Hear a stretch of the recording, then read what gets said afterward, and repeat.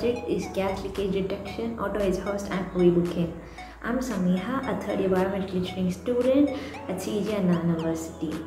Good morning everyone, I am Mohammad Farvejari. I am a pre-final year mechanical engineering student studying. Myself, College of Engineering, pursuing my undergraduate BE Mechanical Engineering second year. I'm Arunayas. I'm doing my third year ECE in CEG campus, Anna University. So we are doing a project under CEG Tech Forum to be presented in Kurukshetra 21. Our project's title is LPG gas leak detection and alert system and LPG gas level detection and auto booking. These have two separate projects and I'll be explaining each of them individually. So at first I'll explain the first project, that is the LPG gas leak detection and alert system. So the problem that I'm going to address here is that, say for example there is a leakage happening at home in the LPG gas cylinder, but you are in your bedroom, but you wouldn't know that there has been a leak until the order reaches your bedroom. But you cannot wait until that happens because it is highly dangerous and you cannot guarantee that nothing else will explode in the kitchen until you detect that there has been a leak happening. So we have come up with an idea where we will be placing an Mq5 sensor at the valve of the cylinder such that when there is even a minimum amount of leakage, you will be notified. So the way we are going to notify this is by using a buzzer, an exhaust fan and an SMS to your mobile number. So this is mostly the owner's mobile or someone close to them. So what we are going to be using here is an Arduino board, and the buzzer is here, this is the fan, and here is the Mq5 sensor. The Mq5 sensor is nothing but a sensor that helps us detect the gas. It not only detects the LPG gas, it also detects smoke or fire, so it performs more than one function. You can use it either way. The reason why we are using a fan here is that, say for example you are not at home but there has been a leakage happening. So in that case we will be detecting that there has been a leak at home and you will get an SMS to your phone. Also automatically this fan gets activated such that even if you are not at home, the house is safe. Even if there has been a massive gas leakage happening, you will get a notification. Also the fan has been activated and hence you are safe. That's what we are going to do here. I'll explain all the components that we are going to use here. This is the Arduino board, that is the main component that will be used here. To connect the Arduino to an external supply, we are using a cable through which we will be uploading a code. This code has been done by me, and in that we will be adding all the features of the buzzer, fan and Mq5 sensor. So that's the thing. Here is the GSM module. GSM module is nothing but a module that helps us send, receive calls and texts. So that is what this is being used for. This is a motor driver. Motor driver is being powered by a 9-volt battery. So I'll now upload the code and I'll show you how it works. Here instead of an actual LPG gas, I'm going to use a cigarette lighter which has the same type of gas inside it. So I'll be using that to show that the gas has been detected. So now I'm uploading the code.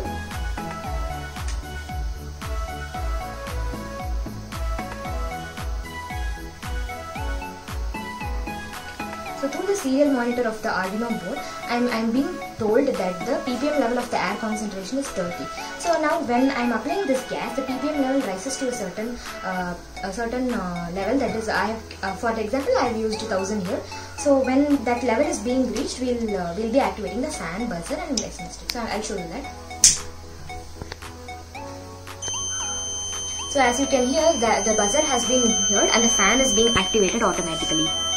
This is because the leak is being sensed by the Mq5 sensor. And as you can see, I have received a text message in my mobile. That is this.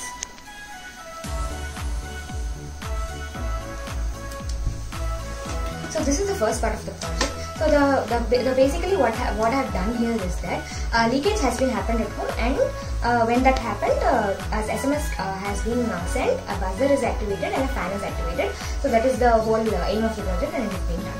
So now I'll move on to the second part of the project, that is the LPG gas level detection and auto booking. What this basically means is that whenever a gas cylinder is about to get over, this particular sensor, this is known as the load cell sensor, which senses the weight. This will sense that the weight has been reduced, and when it comes down below a particular level, level, this GSM module is being used, through which we can call the government gas booking company. By that we can book a gas on our own automatically without any manual help. So since we are not using an actual cylinder here, I am going to use this particular block as a weight. So when I take the weight off, it means that the cylinder is almost to get over. That is the energy I am going to use here. So when it is on it, it means that the cylinder is full, and when I am taking it out, it means that the cylinder is about to get over. That's what I am going to do. So the code has been already uploaded, and I'll show you how it works. So for now, I'm keeping the weight over the load cell. So when I take it out, I'll get the call. Since I'm not going to actually call the company right now, I've programmed it in such a way that when I take the weight off, I'll get a call to my mobile. So I'll show you how it's being done.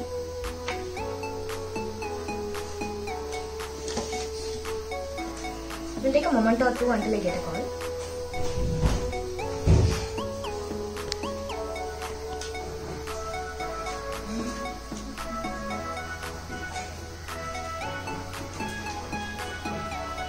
So here it is. The SIM card that I'm using here is a BSNL SIM, and through which I have gotten a call. So that's the whole project.